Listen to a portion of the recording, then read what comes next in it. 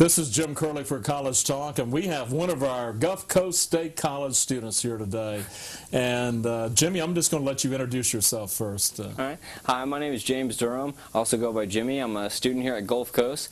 And I want everyone to realize that Gulf Coast is an amazing college because when you go to a normal college, you see teachers and they have so many students, but the beautiful thing here is that these teachers create a relationship with the students, and it's not that they'll ever forget you. It can be a year you see them later or a semester, and they'll stop in the hallway or they'll stop and see you, hey, how are you doing? And they turn that friendship into an amazing, powerful unit, almost a family, no matter what. Even if it's you're not taking them, you have a question, you can go by their office, you're never bothering them. They're here to help. It's an amazing thing. That's why I love Gulf Coast. Well, Jimmy, I appreciate you saying that, and you can just look at me, don't even forget about the camera. I appreciate you saying that. Our goal here at this college is to really have arms open for everybody and to make sure we give support for all students. I talk a lot about hope and opportunity. Yeah. Our college provides a lot of hope and opportunity for students and help fulfill your dreams. And you're an example of thousands of students that go to school here. Many years we've had the college here, 56 years actually. Well, Jimmy, you went through a pretty traumatic thing. We've talked a little bit about it. Now we just want to get in detail a little bit more about it. Something happened to you on September 22nd that literally has changed your life, Yes, right? sir. Yes, sir. Do you mind sharing that? Oh, of course not. I'm not ashamed of it at all. I was in San Antonio coming home from work, and I was going through a light, and a lady didn't follow traffic the right way. She went onto my lane trying to get on the highway, and she T-boned me and threw my body into a light pole. And I was bleeding out my head, my eyes, my nose, my ears, my mouth, and my heart stopped, and they got me on a helicopter, and I was in a coma for about 5 weeks. 5 weeks? So you had no clue what was going on? No, so I was taking a great nap.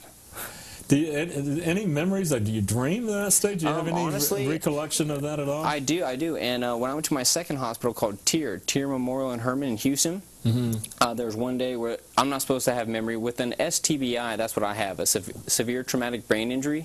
I'm blind out of this eye. The left side of my brain is extremely damaged. I have a different learning term that I do now. I learn differently than I did before. Like, for example, if there's a word in a sentence that I've heard before, I'll have to ask the teacher, what does that word mean? They have to give me the definition so I understand. It's not that I've never heard it before, just I learn completely differently. And when you have a TBI or an STBI, it's an invisible disability that you can't tell. Like, if I never told anyone, you would never know. No. But I inform the teachers. I'm not saying like, oh, hey, just so you know, I'm bragging. I'm like, no, just so you know, this is how I learn. I enjoy your class. I want to do good.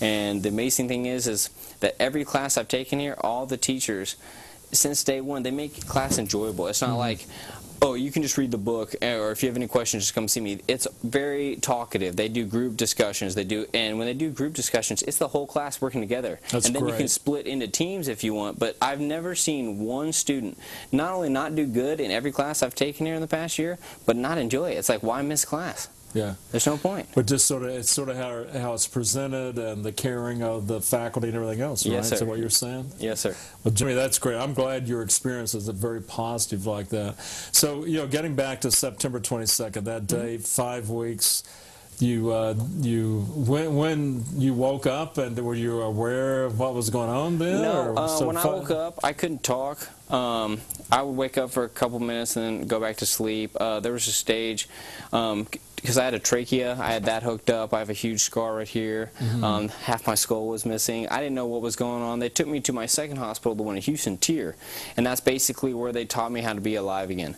And there was one day I was with one of my teachers, and he was asking, you don't have memory. What do you think happened in the wreck? Because my parents and family were told when I was in my coma that they were not allowed to say one word about the wreck because the doctors warned them, we don't know if he's listening. What if you're going to change the results that we're trying to help him with? And the thing I brought, I said, yeah, the lady was driving, like, for example, I gave them visual aids so they understood. I was going this way, the lady's right here. I thought she was doing a U-turn, so I got in the far right lane. And she went like this. Well, she wasn't doing a U-turn. She just went and didn't have the arrow, so she just went thinking she could beat me, or she wasn't paying attention, no idea.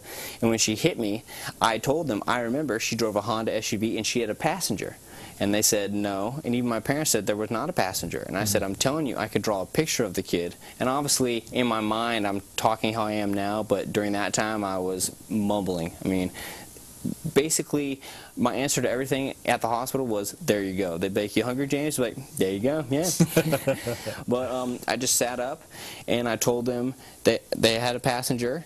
I don't know if it was their husband. I just saw a passenger. It was a Honda SUV, and they said, let us take about 15 minutes. We're going to go call San Antonio. That's where the wreck was, and we'll come back. They came back in about 5 minutes, and they said it was their 15-year-old son that was passenger. You were right all along. I was right, and then I just passed out right after because I was always tired. They wanted me to sleep a lot. I was rebuilding everything, and sleep is a beautiful thing. It really helps your brain out. You're right. Yes, sir. So how long were you in the hospital? How long was the therapy and all that, just sort of recovering after the accident? I was at Tier Hospital till November 30th, 2011, and then I left there to go back to San Antonio, and on December 5th, I had my skull put back in. And then I went back to Dallas, that's where my house is, and then I went to Center of Brain Therapy. It's called CNS, Center for Neuroskills. That's basically where they do all the practices of school and stuff. That's not like they have like your normal school grades, like, oh, you're 24, you're going to do everything that your grade's doing. We're going to take you right back to college. They just have activities, and they have goals for every single month. You have a month meeting, and they say what you need to work on, what you've accomplished, so it's not sitting on the same subject. And I actually pushed them to push me harder because they want to do a bunch of games, a bunch of group activities. And I told them, I have a life to live. I don't want to play games. I want you to push me harder so I can be done. Sure. And that really motivated a complete change. And there was a lot of other students there at the same time that would say, we want to do what he's doing. We don't want to play dice and play Uno all the time. Yeah, it's doing memorization, and you're doing. They had to open dominoes. You had to do multiples of 5 when you had to do math equations. But it really helped. And I was in there. And the funny thing is that they said my time frame was going to be a minimum of 1.5 to 2 years. There was people there for 5 years. There's people there a little bit longer. And in 6 months, I said, you know, I'm done. I'm done. They said, no, well, let's take a test. And they had an exit test. They had a test every month just to see your goals and making sure you were learning right, what you need to work on, what you passed. That's good. And the last test, it's a test overall, just like a final. It's everything you've covered. And I did not miss one. 6 tests, I didn't miss one question. And the lady said, I've never seen this done before. And I told her, I'm not bragging. Don't thank me. Thank God. I'm just being me. That's right. And I got out of there June 22nd, 2011. And then I came here afterwards, because we have a house here, just to hang out and just relax. I've been doing so much, and it was about to be my 1-year anniversary of my wreck, and I decided, why not just move here? I love coming here. I've always come here my whole life, and since I could drive again, that way there was no distraction. Like, my parents didn't have to worry about me driving with traffic because I'm blind out of one eye. I just started driving again in Dallas. There's all the traffic. I can just go straight here to Gulf Coast. I can relax, and also there's no distraction. For example, when I say that, it's not like, oh, if I'm hanging out with my friends or family, I need to study for a test. Oh, we can just hang out, man. You can just study later. It's okay. We're over for a little bit. This way I'm more one-on-one, and if I need extreme help, I can just go down the street to my parents' house, and they know exactly what I'm doing in school. And that way it's studying, but it's also making sure I'm doing the information correctly. Yes, sir. You talk about your parents. I bet you have some great parents that have really supported you, right? They do. And the amazing thing is that we all have great parents. We all have great family, and even those that don't talk to them as much, because, you know, you go through that phase where you get older, you experience life, you go through college and stuff. It's not like you're going to live at home your whole life. But the great thing is that people need to realize, and I'm sure they know, that you don't have to go through a wreck or have something bad to happen for your family to come together. They're always there. All you have to do is pick up the phone. That's why we have phones. Doesn't take too much, It doesn't, yeah. Hello, how you doing? It's not like your parents or family are going to be like, oh, we don't want to talk, we're too busy. They're going to stop everything. How are you doing? Parents are always there. They're an amazing support group. Yeah, sounds like you have 2 great parents, so that's fabulous. Thank you. So you moved back to Panama City, yes, sir. And then got back to this school, I guess, sir. right? Yes, sir. Why you just had a desire to go back to college at that point? Yes, sir. When I was going into therapy, in the middle of it, I started going to a school that was right there, community college, because, like, again, they were just playing games. They were doing some really good stuff, but it wasn't every single time. I would go about from 8 to 4, Monday through Friday to therapy, and then when I got to a certain point, I said, well, how about I do therapy, and then I'll go to class in the middle of the day, and then I'll come and do afternoon therapy. They let that happen, and then when we came here, another thing that convinced me, I was like, hey, this is my first fall semester back. I want to hit it 100%. And Gulf Coast, it's relaxing. My parents actually went here. They graduated from Florida State, so it's more motivation. It's like, hey, this is a good spot for you. It's been around. They're not going to do anything wrong. That's right. And ever since the first day and experiencing both teachers and the classes and just being around normal people, not being in therapy around doctors, and like, this is my first normal year. Oh wow, this is so enjoyable. And then the connection I made, not only with the students but the teachers and the disability services, and just hanging out with one-on-one. If I just wanted to say hey, they would stop and be like, oh hey James, how are you? It's a great connection that y'all provide here. It's unbelievable. Well, that's great. We hope so, and that, you know, our goal is to have more of a family kind of atmosphere, that's exactly supportive how it is. Atmosphere. Yes, sir. You know, I think across the board, what I see here, and we try to hire people with caring hearts. I call caring hearts that really care about people, and you're not just a Social Security number, whatever. Exactly. You're a person that we care about, and we want you to be successful and move forward in your life. Yeah. You are a great support group as well. That's good to hear. Yes, sir. And Gulf Coast is better than going to a playground. I can promise you that. I like that. I like that.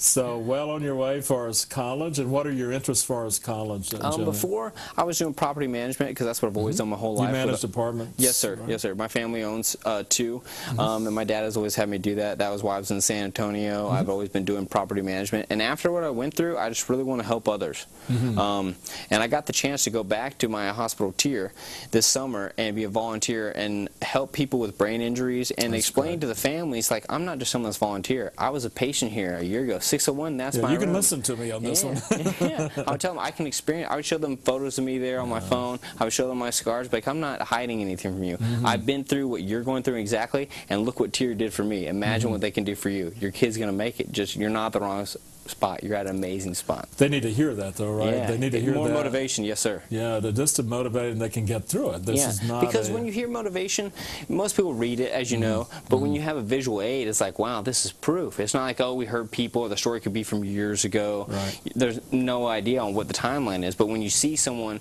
and then when I say, yeah, my age, yeah, I'm 25, I was here when I was 24, just about to be my 2-year anniversary, then they see that, and they're like, wow. And I share my rec, I share what I had to do there, and there wasn't a day where I didn't enjoy it. Same thing as Gulf Coast. Yes, sir.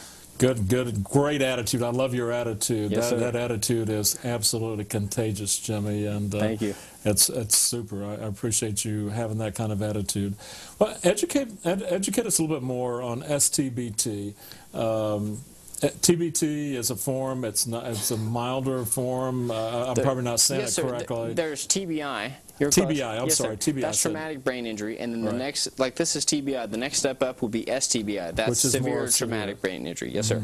And it's becoming the #1 accident, not only in America, but all over the world. And you can get it from anything, from football. I had a buddy who fell off a longboard and hit his head on a curb. It can be a car wreck. And there's probably about 2 million a year that have a TBI. And I don't know the number exactly for STBI. I just know it's in the same ballpark because they're together. It all determines what kind of wreck was or what the impact was. It's not saying... Is it something that's growing? I mean, yes, sir, because in the past we just seemed like we didn't hear about it, or we just didn't talk about it, or a combination. Before I got it, I didn't even know what it was. I've heard about it, but I just couldn't. I couldn't say that much about it. Yeah, it's just becoming more common, and the fact is that with it becoming the #1 accident, it's going to change everyone's view on everything, not only sports. For example, like there was that deal with football with the helmets, that's impact. And if we all aware people and we can make changes all over, we can just make lives easier where we don't have to worry like, oh, for example, if you ride a bike, you need to wear a helmet.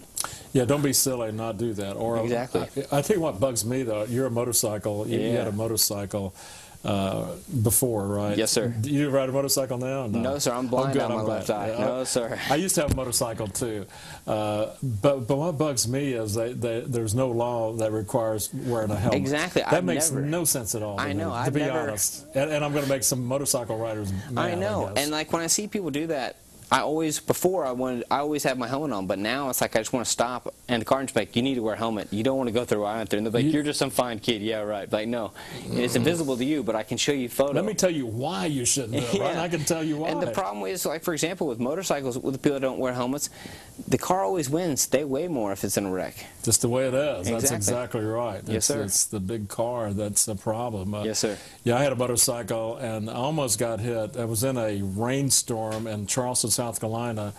And I loved riding motorcycles when I was younger, but I almost got hit by a semi-truck that close.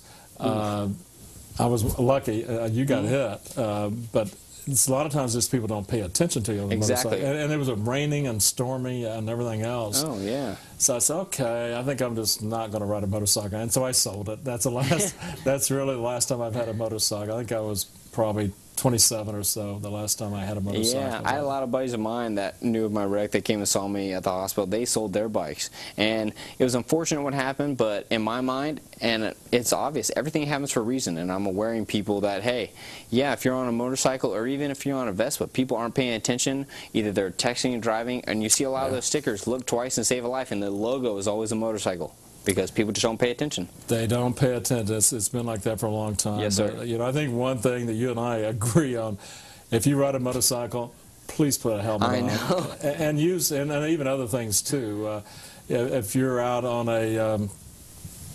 the boards, whatever else that you ride on. Yeah. You know, wear a helmet there too. Bicycle, ride it. Exactly. I guess just some common sense safety procedures, right? Exactly, because you don't know. What if it's like, oh, let's weigh it out. Oh, it's not going to happen. You're not in control. Something happens, it's going to happen. You don't know. You don't know. It can happen, and your evidence that accidents do happen that can be pretty traumatic on your life. But it sounds like you have turned this accident, Jimmy, into a very positive experience. Yes, sir. You're a believer in a positive attitude, right? You know, and I went through that. You know, if somebody asked me what was one thing that helped contribute to your success, whatever success I've had, obviously working hard, but it's also just shifting my attitude. I remember at one point just sort of shifting, and I don't know why. This really shifted my attitude. I listened to tapes, I read books, and this really shifted my attitude. Norman Vincent Peale, I don't know if you ever heard of him or not. No, sir. Norman Vincent Peale wrote a lot of books on just, I would suggest, it's an old book. He wrote it back in the 50s, probably. The Power of Positive Thinking. At that time was the best-selling book in the country. The Power of Positive Thinking. If you get a chance to read it. I will, yes, sir. But it's right in line with what you're saying. Norman Vincent Peale said, it's so much better to be positive, so much better in this world to see positive people, to see, you know, the people that see things out of their eyes and hear things that are more positive. And your lips, you're saying things that are more positive. It's encouraging. You and I were talking before, what we hear so much is negatives, whether it's in the news, or the newspaper, even going to the movies, or even talking to people. It just seems like there's more concentration. 8 out of 10 words that are said are more almost negative, don't you think? Oh, exactly. And people react that way and they're negative and they think it's no big deal, but people need to realize that the way you act is who you allow to be around you. So if you're negative, you're going to be surrounded with negative people. But if you're positive, then you don't have to worry about that. Right. And negativity is poison. There's no point in it. You're always, you know, crying, or you have a frown, or you're just like, oh, hey, I had a great day. But when you're positive, your frown is always turned upside down. You're always like, oh, man, guess what I did today? Let me tell you. Yeah, it's a lot easier to smile than, you know, some people just want to say, hey, come on, smile. It's not that bad, is it? I know. It's a lot easier. It's better. It feels better when you smile. Oh, yeah. I agree. Well, you're contagious. I mean, as far as that attitude, I think is a winner. You know, to me, here at the college, we hire a lot of people. The one thing, obviously, you want people that have the skills, but you know, the next thing I check is attitude. How do they come across? If they're sort of negative, and I feel that, I'd rather they not be here at the college. I'd rather have somebody like you that has that positive attitude, that sees the world and the good, and you know, in the positive way. But, and that's like what I explain to people, like the whole positive and negative thing. And when they go, well, with your wreck, I'm sure you were negative. I'm like, no, man, I've never complained once since the day I woke up. I never complained about being blind in one eye, the left side of my brain not working, being handicapped. learning how to walk again, I was never like, oh, I hate this. Oh, no. I was like, hey, always smiling. And because, like you said, it's so addictive. It's natural. It's not like you have to learn about it. Oh, I need to go buy an app. No, it's free. Yeah. It's free. It's free. That's exactly right. Yes, sir. And to me, I believe that is the most powerful medicine, positive. I think somebody who's negative a lot affects your health. It really does. Mental health, physical health, in a lot of ways, and a lot of research has said that too. But it is the most powerful tool. Again, I attribute, even my study, Norman Vincent Peale, I just read a lot about him and just sort of shifted my thinking a lot. It was sort of my attitude that I attribute more to success in my job than anything else. It was just attitude. It's just so much easier. I think you get a lot further in life by having that kind of attitude. I think people are getting despair, depression, everything else. It's just because they land in that negative pool, and that's where they stay a lot of times. And even, like I try to tell people, if you're constantly negative, or even if you're like, oh, I'm not that negative, but even if it's just very little, well, once you start, it's like a fire. Yeah. Once you start burning that fire, it's just going to keep getting bigger and bigger and bigger, and you're like, oh, I stopped complaining. Well, that's all you're used to. So the stuff around you is negative, but if you never complain, you don't need to worry. Yeah, it's exactly right. And even people that you might be around that might start being negative, but if you just start being, hey, you know, it's not that bad, guys. Let's look at this another way. You start changing people around you a little bit. It starts to happen, right? Yeah. And I tell people when they're like, oh, I want to do this, or so-and-so did this, I try to explain to them, just because one person does it doesn't mean you need to copy them, because you live your own life, and no one lives your life for you. No, no one lives your life for you. That's exactly right. You have that one life, and you might as well be happy and having a good attitude with it. Yes, sir. And if you love the life you live, life will love you right back 100%. Yeah, absolutely right. Yes, sir. I call it God winks, too. Exactly. I think God winks, gives us God winks to move forward in life. Yes, sir. And you know, sort of like God, you went through a traumatic incident with having the wreck and everything. Yes, sir. God is using you, I think, my belief, in a certain way to make a difference in this world. And that's what I've been told. And even when I went through my wreck and when I died, one of the things the doctor had said at my second hospital, they were amazed how I don't have any rash. I don't have any road rash or anything. I don't have any scars from my wreck. I have scars from surgery. That's interesting. And I explained to them it's because my grandfather, my mom's dad, who passed away, his name's Zopa, caught me. And it's not like when I can still remember exactly. It wasn't like, oh, it was a dream. It felt real. I knew exactly what they're wearing. He caught me. Right. I was like, I gotta get my bike. I need to sit up. He was like, no, sit down. He was rubbing me. He goes, tell your grandmother, Grammy, and your mom and all the family and your dad, I love them and can't wait to see you all again. I watch you. And then my other dog came up, Bull, the only dog I've ever had. Right. I was like, Bull, what are you doing? He was wagging his tail. I was petting him. And then my other buddy, Bryson, who died in motocross when I was in high school, he came up and said, James, bikes killed me. I won't let them kill you. It's not your time yet. And then my other grandparents, my dad's grandparents, they're my great-grandparents, Pops and Grandma. Grandma was walking by. Pops pulled up, and the only truck I've ever seen him in, a Chevy blue C10 truck. He pulled up and goes, you don't need to wait to go to the hospital. I'll drive you there right now. It's not your time to die, I promise you. Right. And then Grandma came up with her famous chocolate cake and goes, eat this, it'll bring you back. And I was like, wow. Special. It was amazing. We all have family watching us. Everything happens for a reason. Well, I think we do, too. Yes, sir. You know, I've read quite a few books and studies, too, and I think a lot of people have gone through that, and yes, sir. They give that demonstration. There was a book not long ago, I think it's Heaven Can Wait or something like that. Yes, sir, yeah.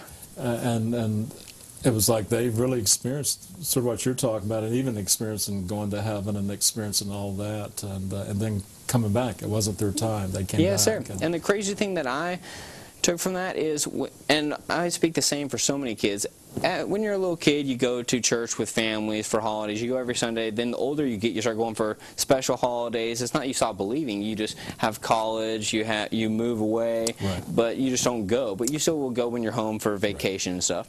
And that's how I was. And after my wreck, I always thought before that heaven was just a story. It's out of a book. But after what I experienced, and when I went there to heaven, and what I went through and saw my loved ones that I haven't seen in multiple years, heaven is real. It's a real deal. It's not just a story. It's a good message. I yes, believe that too, and I think a lot of other people have experienced that. And it's great not to be afraid to say that. Oh, yes, sir, I'm not. God has an astonishing plan for us all. Absolutely right. Yes, sir. Where do you see yourself going as far as career and everything else and moving forward? I just want to, like I said, help others. I would love to not only motivate other people in school, but I also want to go work at that tier hospital, because the greatest thing is just like here at Gulf Coast, all my nurses, all my doctors became best friends, and they became family because I was there. They helped me literally every single day. But then to go back there and work and be like, oh yeah, I work with my family. They took care of me, and then I can explain that to patients while I'm working there. I used to be a patient here.